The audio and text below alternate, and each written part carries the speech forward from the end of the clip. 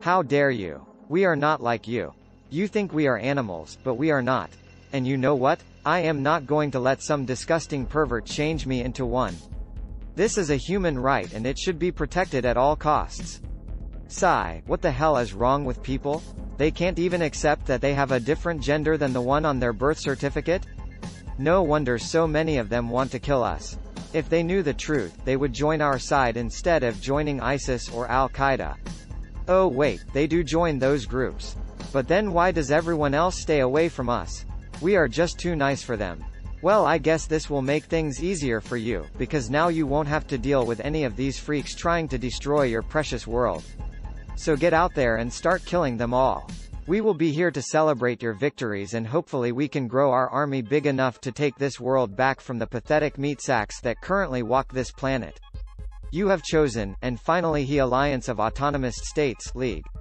These guys are somewhat similar to the Iron League. They are tired of the overbearing laws of the UN, but unlike the Iron League, they don't advocate violence and want only to peacefully protest.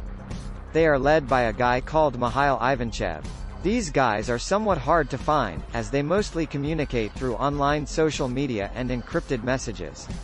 When you finally get a hold of one of their members, he is very reluctant to talk to you. But after some push, he gives in and gives you the location of where the next big meeting will be. You tell the guards to go there, and once you arrive you find a whole bunch of people screaming at each other about their so-called rights. They don't see it your way, and they never will. Time to take matters into your own hands.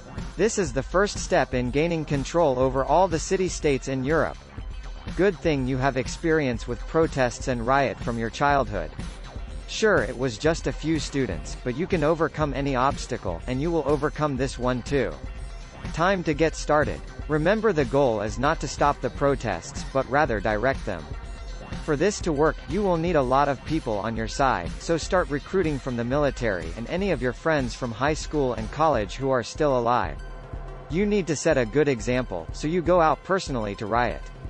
At first it is hard to get into the groove, but after you have broken a few store windows and fought off the police a few times, you get the hang of it. You are not content on just doing this within your home city, no, you wish to recruit people from other states as well.